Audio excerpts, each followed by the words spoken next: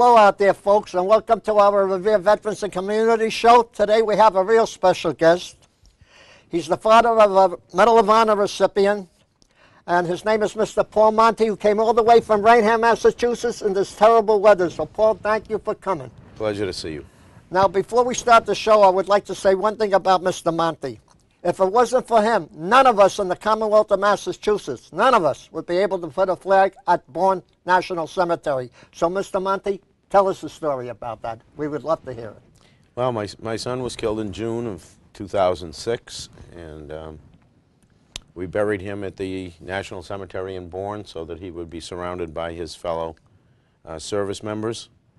And that following November, Veterans Day, I did as most people around the Commonwealth do, brought a flag down to Bourne to put on his grave.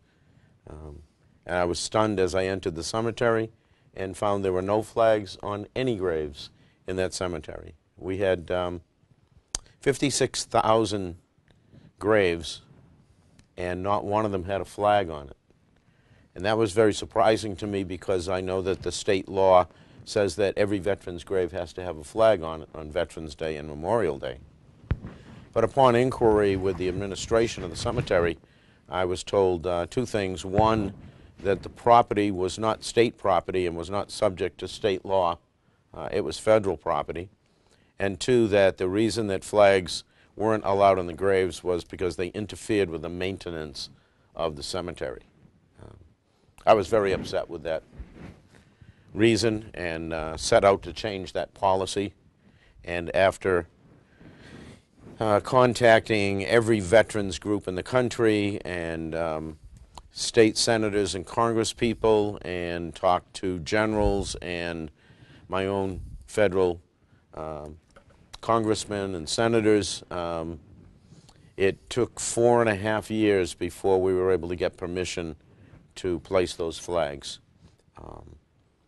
We were conditional, of course, that we had to purchase those flags, we had to put those flags in, and we had to take those flags out. So my brother Matthew and I began a campaign to raise funds to buy 56,000 flags, and we went on the radio and newspapers and whatever we could do, visiting different VFWs, American Legions. We ran some functions, and we were able to raise enough money, thanks to the good people of the state of Massachusetts, as well as people from other states, I must add, that donated bits and pieces along the way, and we were able to raise the funds and buy those flags. And on Memorial Day 2011, we went down and we put 56,000 flags at the cemetery in Bourne, and we have done it every Memorial Day and Veterans Day since. And this coming Saturday, November 9th, 2013, will be the 6th time we have placed the flags on all the graves in the cemetery in Bourne. I want to thank you for doing that, Mr. Monti. And I would like to speak to the people in the Commonwealth of Massachusetts. If you would like to, if you have a veteran buried there, a relative buried there, make sure you donate to Mr. Monti, because his group is the one that puts the flags on. And tell them how they can do that, Paul, please. Well, yeah, you can contribute by sending us a check at Paul Monti, Paul-Monti, 408 Center Street, Center, in Rainham. That's Raynham, Massachusetts, 02767. If you send us a check, you want to make it out to the SFC, that stands for Sergeant First Class, SFC Jared, Jared, C as in Christopher, Monti, Monti, the SFC Jared C. Monti Charitable Foundation. SFC Jared C. Monti Charitable Foundation. In the memo of your check, you want to simply write Flags for Vets, which is our program. We actually run 3 separate programs.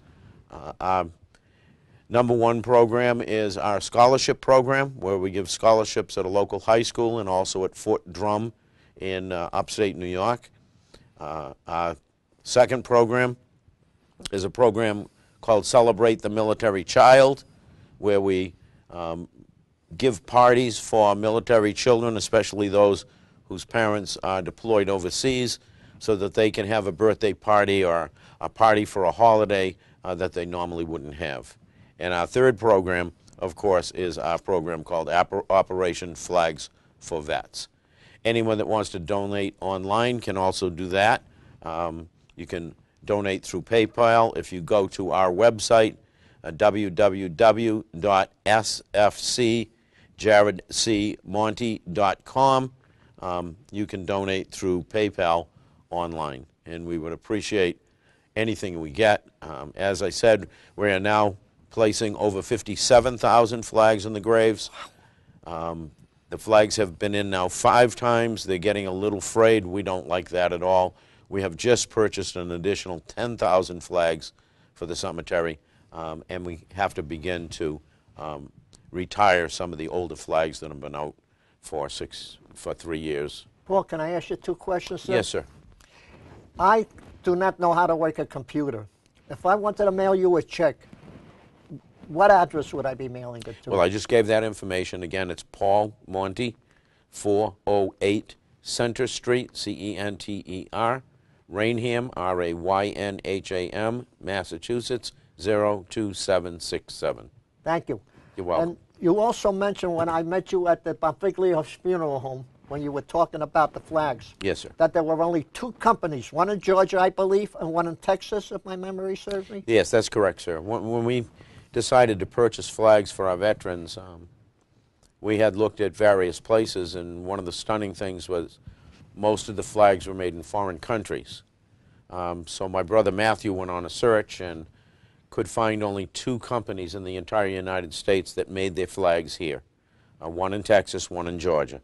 And so all our flags come from Georgia, and the wood, the material to make the flag, the stitching, the dye, everything on that flag, down to the staples, is made and assembled here in the United States of America.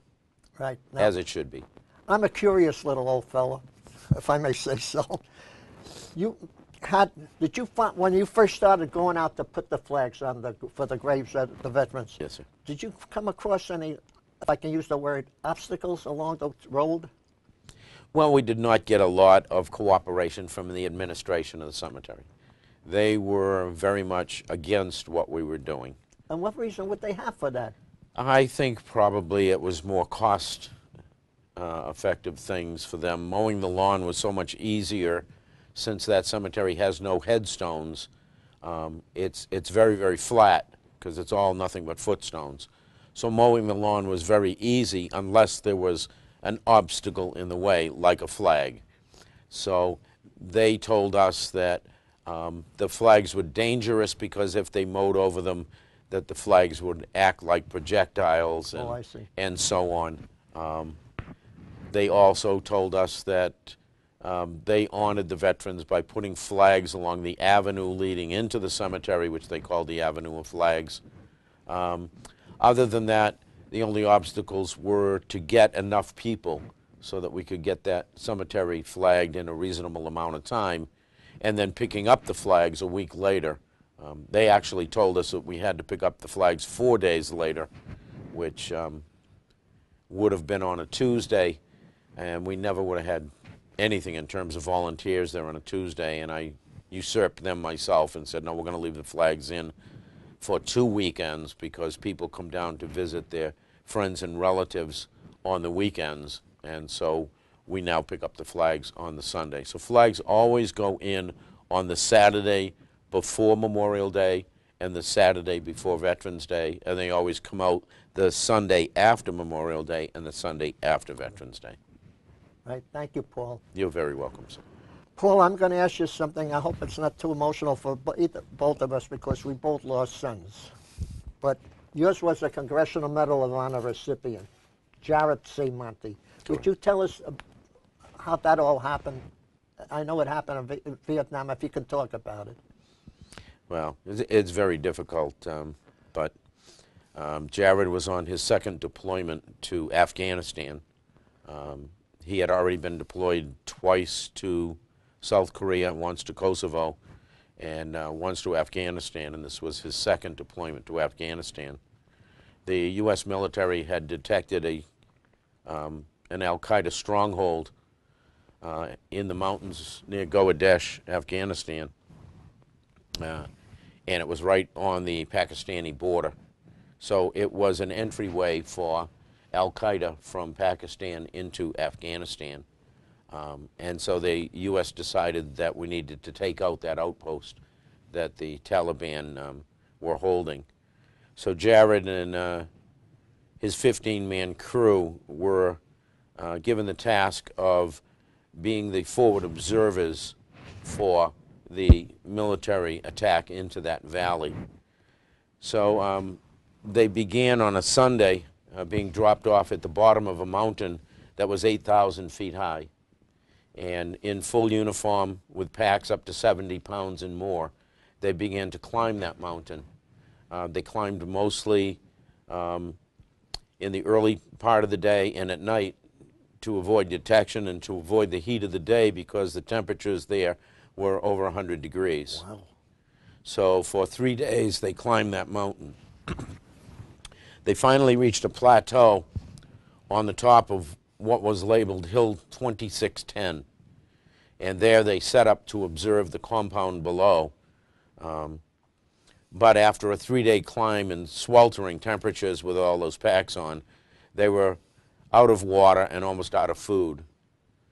So they had called back to headquarters to have a resupply, and were told that the resupply would take place when the attack into the valley began, so that the helicopter dropping the supplies would be masked by those going into the valley. Now, unfortunately, because of a lack of equipment in Afghanistan, because most of it at the time was in Iraq, the attack into the valley had to be postponed because one of the helicopter pilots got sick. So here were the 16 soldiers stuck on this plateau, smaller than a football field, 8,000 feet up in a mountain with no water and very little food. So the Army decided to send their supplies in anyway. And the helicopter that came in way too close, only 150 yards away, and dropped the supplies. And they noticed that those in the compound down below in the valley were watching with military-style binoculars.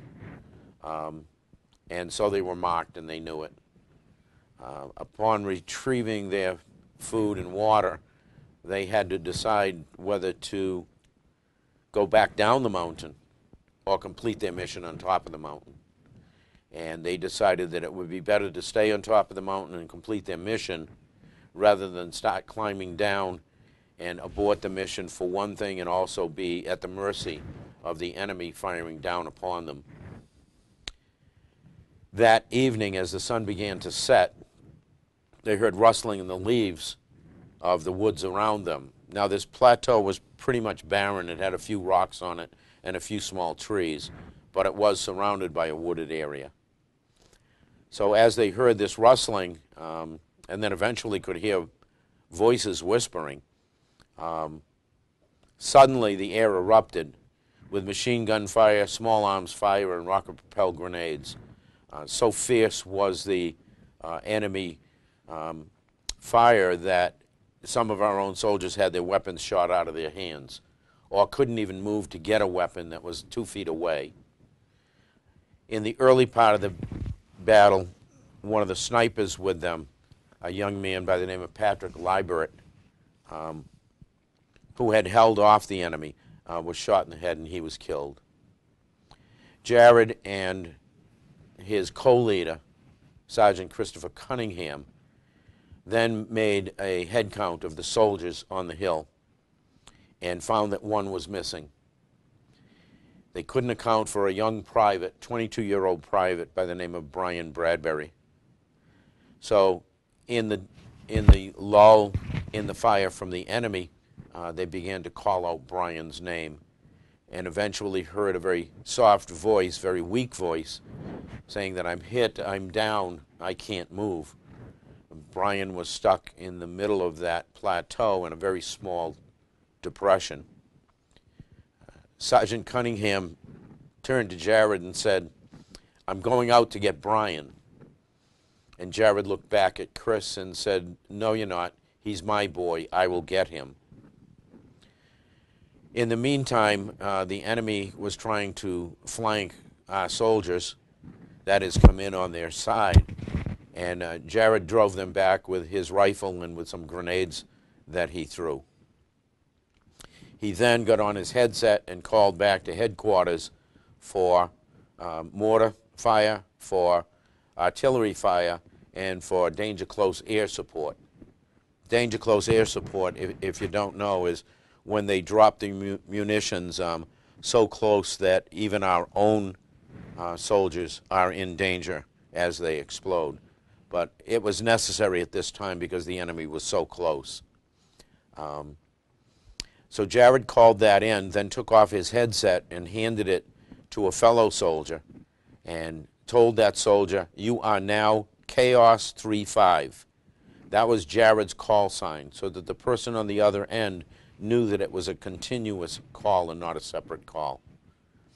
He then tightened his chin strap and ran out to try to get Brian.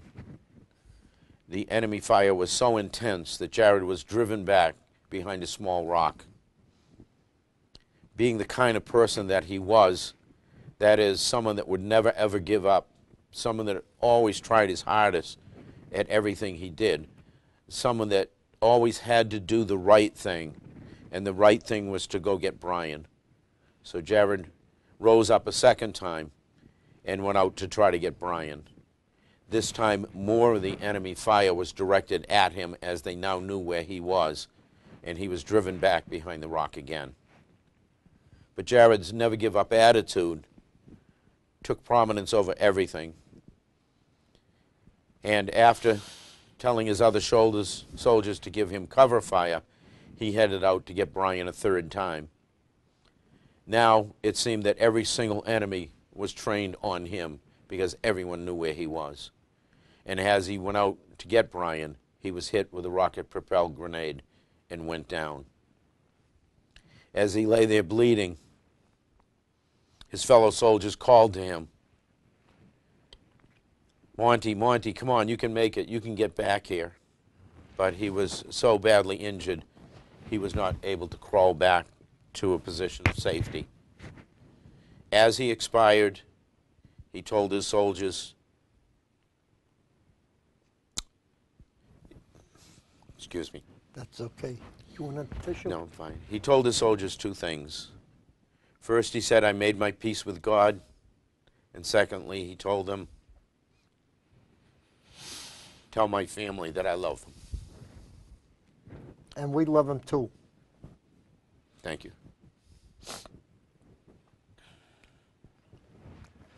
Would you like to show the people of the city of Revere a picture of your son, Paul? Sir. Would you like to read the bottom of this to them if you wish? Well, it's just, this is the citation for the Medal of Honor. It's Jared with the Medal of Honor. Can you zero in on this picture of his son from the TV studio, if possible? Is it possible? Oh, terrific. How old was he, if I may ask you? Jared was 30 at the time. Yep. My son was 31, ironic. See that? Not married, because Jared had always told me, he said, Dad, I'm not going to get married while I'm in the service. He said, there's no way. He said, I don't want to leave a widow and orphans behind. So it says, the United States of America, to all who shall see these presents, greeting. This is to certify that the President of the United States of America, authorized by Act of Congress, March 3rd, 1863, has awarded in the name of the Congress the Medal of Honor to Staff Sergeant Jared C. Monti for conspicuous gallantry and intrepidity at the risk of his life above and beyond the call of duty in action with the enemy. in Nuristan Province, Afghanistan, on June 21st, 2006, given under my hand in the city of Washington, this 17th day of September, 2009, and it's signed by President Barack Obama. Thank you, Paul. Thank you, Morris. Thank you. Before we continue, Paul, I would like to say one thing. I'm a little emotional, too. From the people of Revere, for you coming down, we would like to donate a check for the flags for the veterans at Bourne Veterans National Cemetery. Thank you, Morris. Thank you very, very much. This is from the city of Revere, and I hope every city in the Commonwealth of Massachusetts, town, city, outlet, whatever, sends some money to Mr. Paul Monti so the flags can be put on all the veterans. As you mentioned, there are 57,000 now? 57, over 57,000. Over 57. So, Thank you, Revere. right, God bless you all. You are truly patriots of this great country of ours. right. And thank the people of Revere from us, from the Senior Center. And by the way, you donated this to the Revere Senior Center, I believe? Yes, this has been donated to the Senior Center in Revere. So if you people who have never come to the Senior Center, we do have a wall there of heroes, and this will definitely go on the wall of one of them, if not the greatest of heroes. Thank you, Jerry. Thank you. Paul, we have about 6 minutes. Why don't you take a few minutes, like 3 or 4 or 5, if you want to, all you need, and tell us what you would like to see the people of the Commonwealth of Massachusetts do for veterans and for you. For me, nothing. That's nice. I don't need anything. I mean, to help you is what I meant. It's not about me. But for the veterans, Monday is Veterans Day. You can do one of 3 things, or all 3 if you wish. First of all, if you see a veteran, please go up to them, shake their hand, and thank them for their service. Because without them, we would not be a free country. We would not have the freedoms that we have. Second thing, if you can't do the first, go to a local cemetery. Visit a grave with a flag on it, because all the graves of our veterans will have a flag on it on Veterans Day. Just stand in front of it and thank that veteran. And thirdly, if that's not possible, find a quiet moment in your home and just bow your head and thank the veterans for their service and what they've done for this country. Thank you. Thank you. And I would also like to ask something. With the holidays approaching us fast, a lot of our living veterans will be looking for jobs. So if you people out there would like to hire someone, make sure you hire a veteran, because it's a beautiful bet to hire a vet. Remember that. And they are well versed in taking disciplinary orders, and they will be good workers. So, Paul. I'd also like to make people aware of what's happening with our veterans from the Iraq-Afghani war at this time. A very, very serious thing is happening. There are over 25 suicides of veterans every single day. Wow. Not every week or every month or every year, but 25 suicides per day nationwide. These veterans are coming home. They have very serious PTSD problems. It is extremely difficult for them to adjust back into civilian life. And we need to become aware of this, and we need to get these veterans help. It's sad for someone to go overseas and fight for his country and face death over and over again, and then come home and be ignored.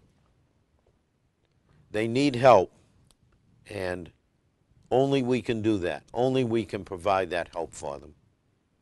Right, Paul. Thank you. I would like to say one more thing, if I may, which you mentioned at the beginning of the show to me before we went on the air, that when you needed to get help to put the flags on the Bourne National Cemetery, the one that okayed it was who was our Secretary of State now. That's correct. Senator John Kerry. Senator John Kerry. So he helped you, and now he's trying to help our country make peace in the Middle East. Correct. John Kerry is a great patriot. I know there's been a lot of controversy about John. Well, he's a great hero to me, too. But I think that's something that happens whenever you get in the limelight. Someone's going to stir up the waters and make them muddy. He served in Vietnam. He was decorated. I believe the Bronze Star? Yes, sir. Yes, sir. Bronze Star recipient? He has been a very loyal senator to all our veterans in this country. And now serving as Secretary of State, trying to bring peace to the world. Right. And he's doing a very, very good job at that. Right. So, yeah, it was through the actions of John Kerry and former Senator Scott Brown, who also helped, and they collaborated together and got us permission to put those flags. And I commend them both for that. I got to tell you, we have the best heroes. I know this is going to be a little Mets, but we have the best heroes and the best people right here in the Commonwealth of Massachusetts. And I can say that because I come from the Big Apple, from New York. I came from a big city to a little town, but it may be this little town is bigger than the biggest city in the country. So for Revere, thank you for letting me live here. Yeah. I don't like to be prejudiced, but what I've found in Massachusetts, in New England, is you are exactly right. We were the first patriots, and we're still the best patriots. You're absolutely right, Paul. And with that, I want to thank you for coming up here. I want to say God bless you. God bless your son, but especially your son, for all he did for our country. God bless our troops, the people of Revere.